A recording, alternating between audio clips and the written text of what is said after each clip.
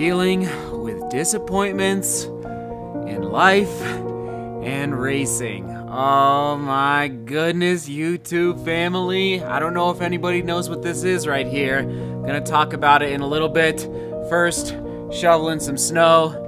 Oh man, it's not all roses, right? It's not all roses out there. Okay.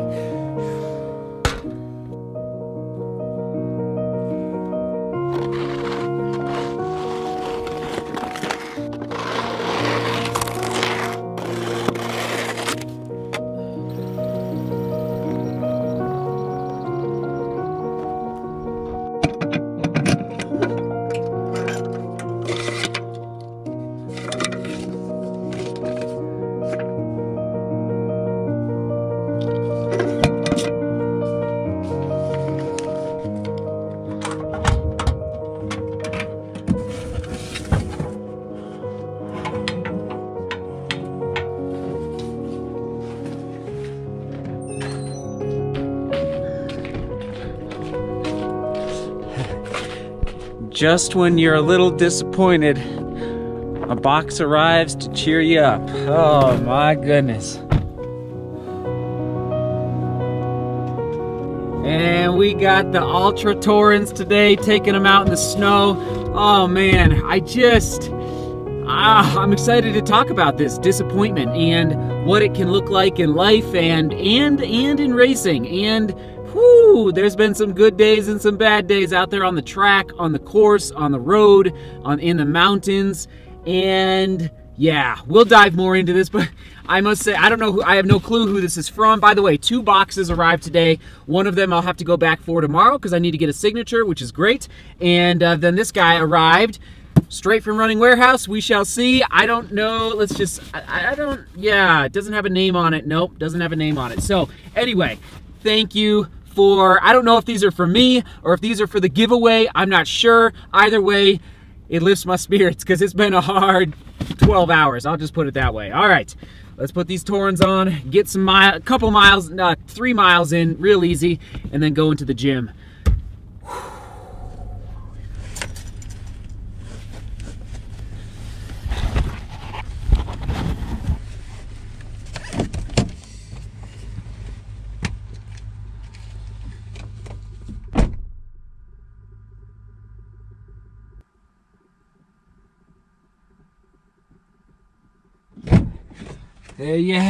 There you have it, 3 miles in the books. All right, I hate to go here, but key word, gotta be disappointment. And listen, we can overcome disappointment, but it will hit all of us at some point, right?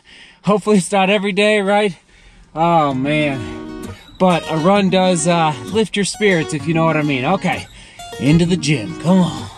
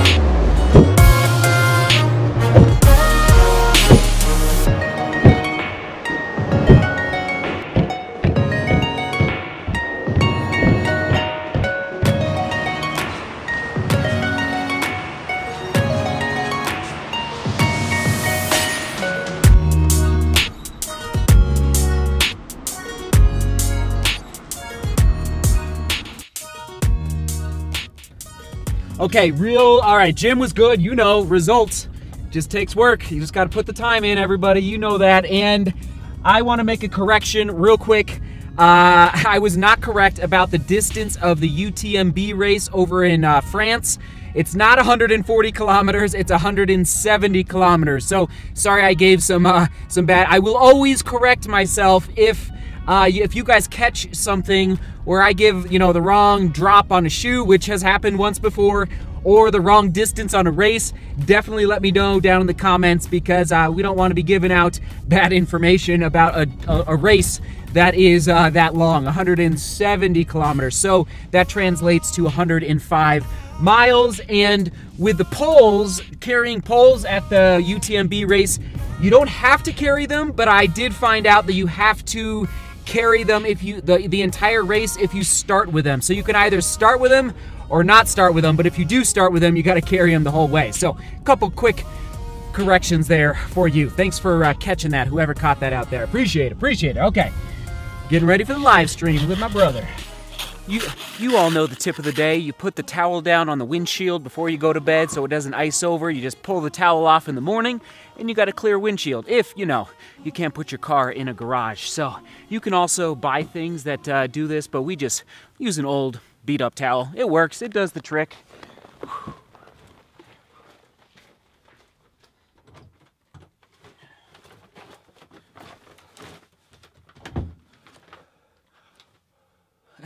It's kind of cold in here. It's kind of cold. And it is freezing out here in the studio. I got the heater turned on, warming up for the live stream tonight. And you probably already know this, but don't keep your running shoes out in the cold temperatures, like out in your garage, or definitely not like you're in like a, what are those entryways called before you get into the house to kind of kick the snow off, even outside there. Like, just bring them inside, maybe put them in a plastic bag if they, you know, have a little odor to them, because those cold temperatures really breaks down the midsole a lot quicker, and it'll take away from the basically the absorption through the cushion, through the foam of your ride. Like it'll make the midsole a lot more dense. And I really notice it in the ZoomX foam on the Nikes, like the Nike Turbos. Once I left them outside in the cold, I don't think it was overnight. It was just like 2 or 3 hours, and I put them on, and I was like, oh my goodness, I actually had to bring them inside, put them next to a heater just to warm up that midsole foam. So, okay, let's go add these to the collection, and yes, the pile is getting bigger. It's getting closer to giving these shoes away. Okay, come on. All right, bringing them in from the cold, Here is the pile. We're going to do the giveaway, I would say, in the next week. We're going to be doing a couple of giveaways. Remember, when we hit 10,000 subscribers, I'm going to buy running shoes for some of you out there. But in addition, because of your generosity, it's actually happening. Like, we had an idea, a collective idea, and now look at this pile. Look at this pile. I don't know if you can even see that, but bottom line, the corner of the bedroom is getting a little full, so it's time to get them out of here. Get them out of here. So I would say the next 4 or 5 days, we will do a giveaway, and I have a couple ideas on how we're going to do it, so stay tuned for that.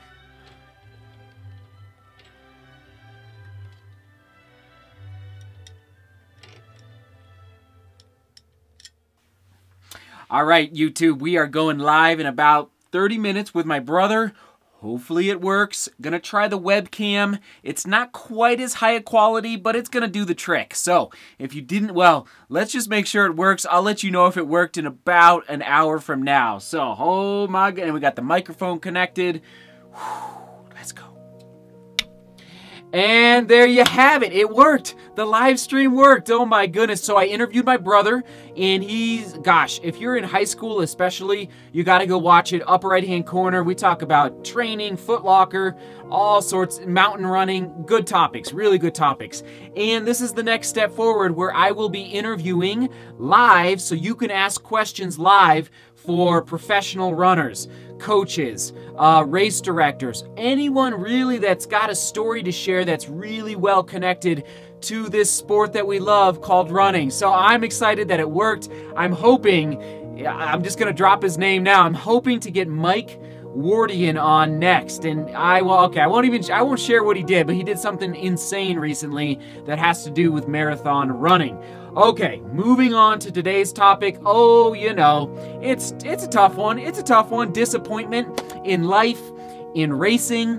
Gosh, like, I don't know about you, but life is all about dealing with curveballs, right? It's like things that that happen. They just happen, and you don't see it coming.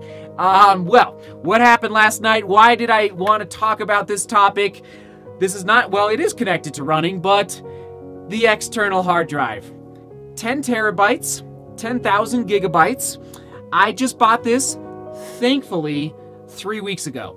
So last night, I got home late from the gala. I was tired. I was exporting footage, all the raw video files that I have filmed in the last 3 to 4 weeks were on my computer. I was putting it onto the external hard drive to back it up and to clear space on my MacBook Pro.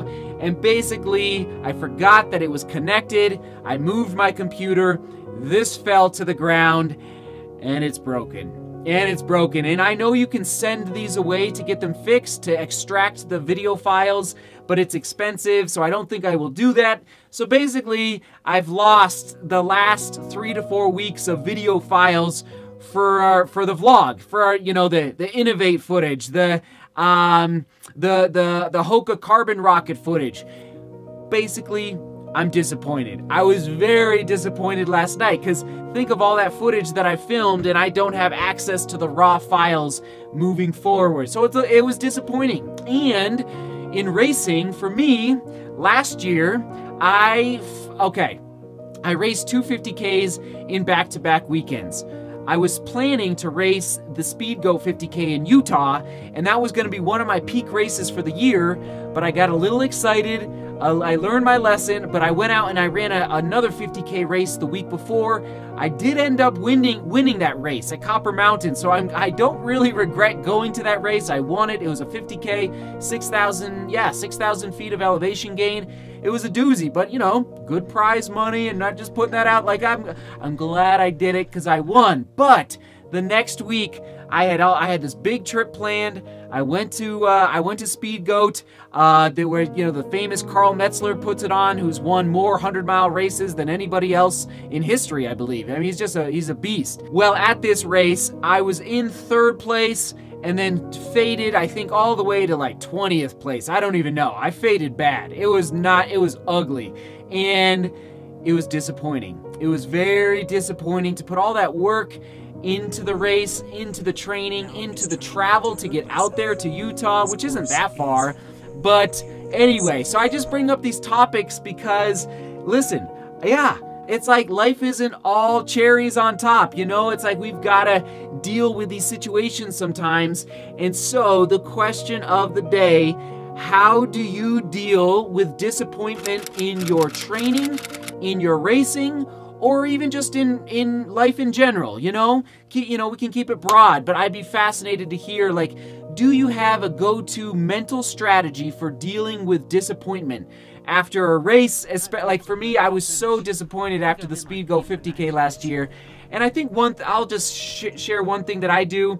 I'm not afraid to internalize that disappointment, let it go inside and dwell around a little bit and just be like, yeah, and that's what I did last night for like 2 hours. I was like, oh, that hurts. That's a lot of work that I just lost in this external hard drive. But then I make sure mentally to say, okay, I'm only going to give myself, especially for a situation like this, like 2 hours, maybe 3 hours to sulk and feel sorry for myself. And then you got to snap. You got to come back out of it. So anyway, I internalize and then snap out. So that's the question of the day. I know it's kind of a tougher topic, but we're real here, right? We're a YouTube family, so we got to support each other through the good times and the bad times, in my humble opinion. Oh man, what a day.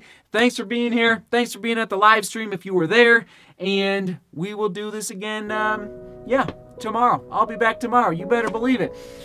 Seek beauty. Work hard. By the way, the t-shirts are very comfortable. Very comfortable. They'll be available soon. We love each other. See you tomorrow.